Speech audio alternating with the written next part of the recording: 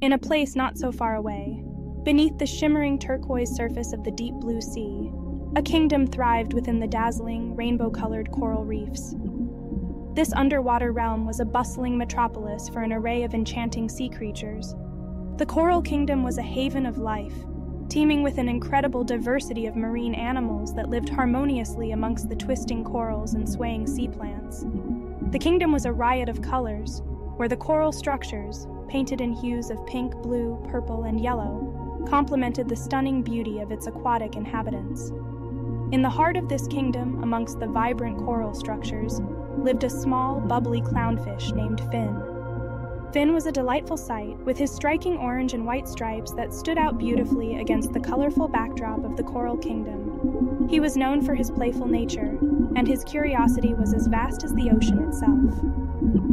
Every day, Finn would dart between the coral, playing tag with the sea turtles, giggling with the starfish, and exploring new parts of the reef that were yet to be discovered. One sunny day, a delicate seahorse named Marina arrived in the Coral Kingdom. She was a graceful creature, with an intricate pattern adorning her slender body and a crown of tiny sea flowers perched atop her head.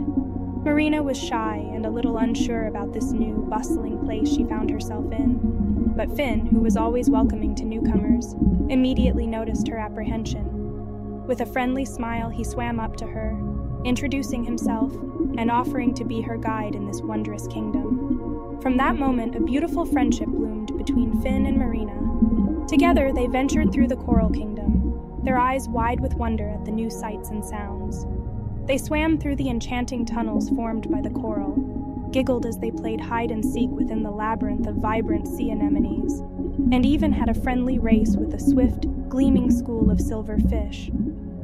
Each day was an exciting adventure, filled with joy and new discoveries. As their day of exploration and games came to a close, and the sun began to set, Finn and Marina found themselves at the edge of the Coral Kingdom. This was the realm of bioluminescent plants that, as darkness fell, began to glow with an ethereal light, painting the ocean floor with a spectrum of magical luminescence. Marina's eyes grew wide with awe, the radiant light reflecting in her expressive eyes. In that moment of beauty and tranquility, she knew she had found her new home. Her heart was filled with a sense of belonging and joy.